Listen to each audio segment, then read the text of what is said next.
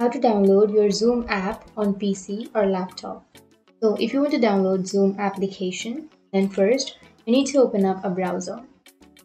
Once you open your browser, go for the search and search for Zoom app download.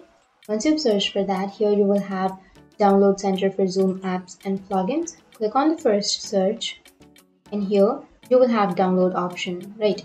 Click on the download, and once you click on download, it will start the download.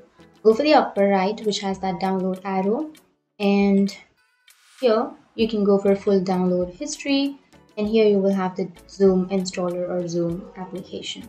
So wait until the process is completed, and once it's done, click on show in folder, and here you can open that and click on yes, and that's it. The installation was successful. Click on done, and that's how you download and install Zoom application. So here you will have your Zoom application where you can simply go for your apps, and here if you search for Zoom, then you will have the Zoom app.